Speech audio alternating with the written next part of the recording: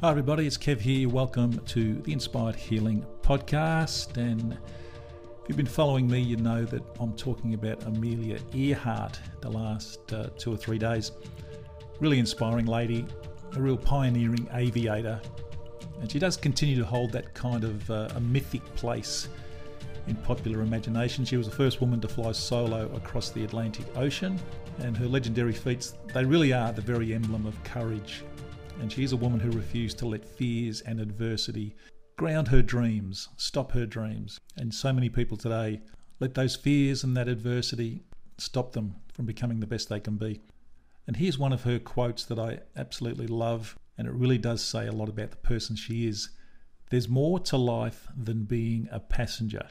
It's short and sweet, but it just sums up so much. There's more to life than being a passenger.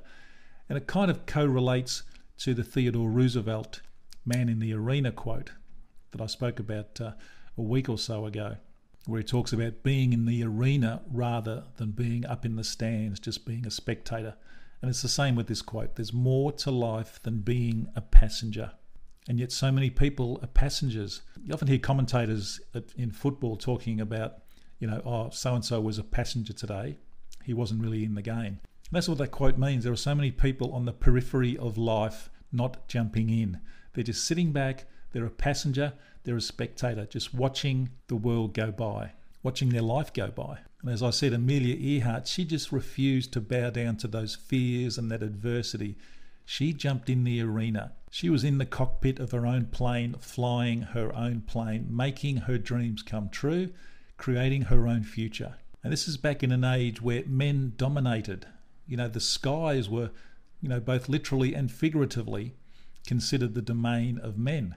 She set record after record on her drive to show that women could aspire to all the same heights as men. In 1923, at the age of only 26, Earhart became only the 16th woman in the world to be issued a pilot's license.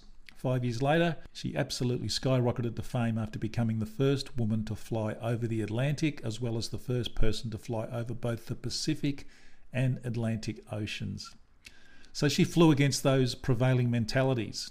She believed passionately in the capacity of women to be as fearless as men in chasing their dreams and making their own way in the world. She was an author, lecturer, poet, airline industry vice president. She was never a passenger.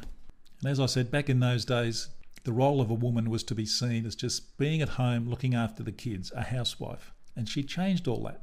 There's more to life than being a passenger. So get inspired by someone like Amelia Earhart.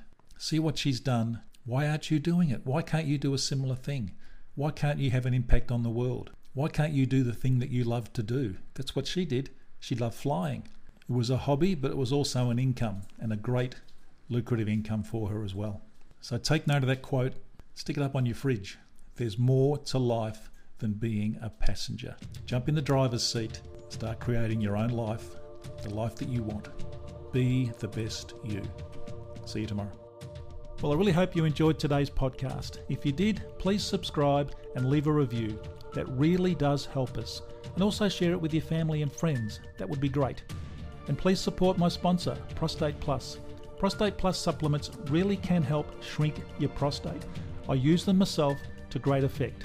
The links to Prostate Plus are down below in the show notes. Thanks for listening. See you next time.